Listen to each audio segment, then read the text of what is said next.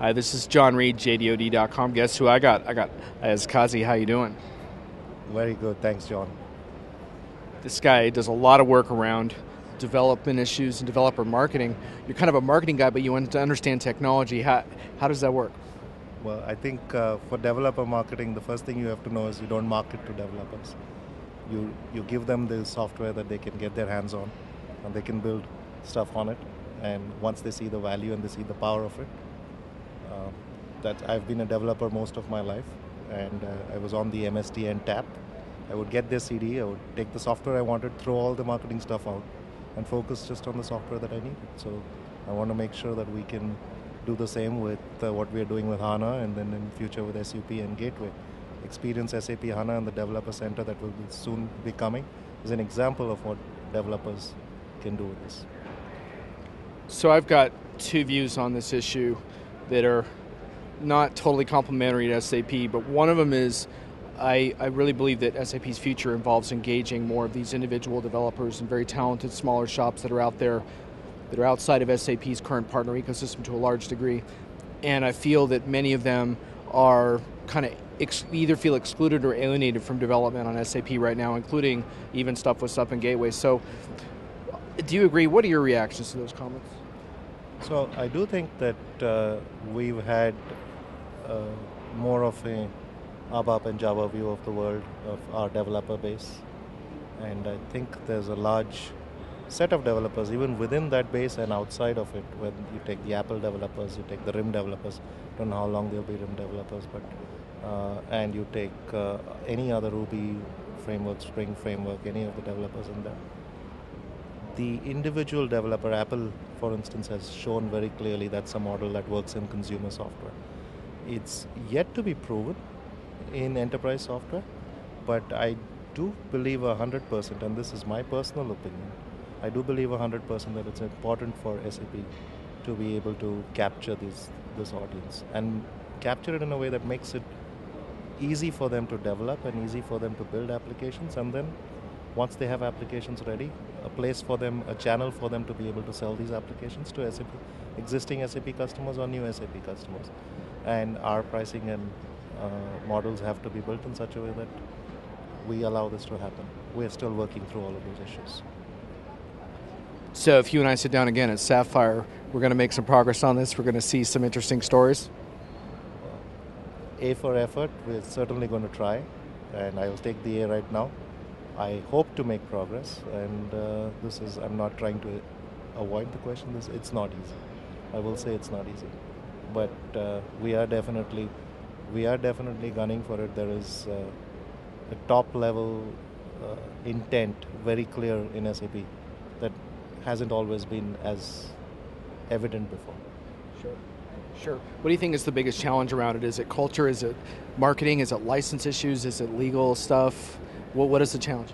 I think it's a little bit of everything, and if it boils down to the culture, the culture is one that is looking to monetize solutions quickly, that is looking to control what the developers are doing, and I think the whole intent of platform is you make a platform available for others to stand on, and it's our platform, and then it should be every developer's imagination, whether that developer's in a customer, whether that developer's with a partner or as an individual developer.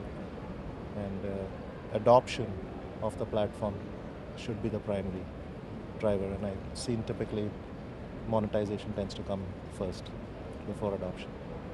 Now, Vishal Sikka's got an important keynote tomorrow, and you're someone who I know tends to roll up your sleeves in the time before that to try to get things clarified. By the time people watch this video, the keynote will be over.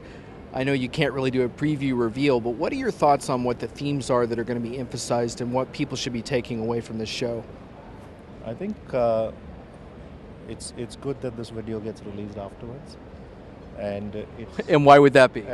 And so we can take a look and see how right or wrong I was about what content actually makes it in there. 24 hours to the keynote or some such time is a lot of time in HANA time. And a lot can change by then. But having said that, I do know the key themes, and one of the big areas that he's going to focus on is what is the value created by HANA in the customer base. We'll talk about customers who have achieved significant performance. And one of the challenges that he'll lay out is to see if customers and IT organizations can all stand up and try to achieve performance of some of the leaders in the space. And we'll highlight some of the leaders in the space as well. And that value comes not just from speed, but from a whole bunch of different things in terms of simplicity of the query, the number of questions that are being asked, whether the question is pre-imagined or if you have today in typical analytics, you have to pre-imagine every question and build a query and build indexes and build aggregates. Now, what if you had the whole universe of questions that you could ask, but you didn't have to build all this infrastructure in the first place to be able to support that? So not only could you ask any question anywhere within that universe, which for a simple data set we did a back of the envelope calculation was 263 trillion questions. Think of trying to pre-imagine all those questions. And it's the value that HANA brings in of not having to worry about all the infrastructure and the flexibility and the dynamism that you can do to pick any query and run any query almost as fast as anything else without having to pre-build it.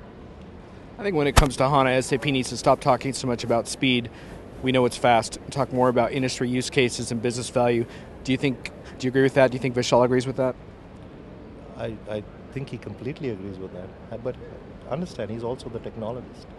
He will highlight the technology. And there are other people in the company that should be talking about industry and business value, and they're doing that. And he highlights what makes it different, what's the secret sauce under the covers and under the hood.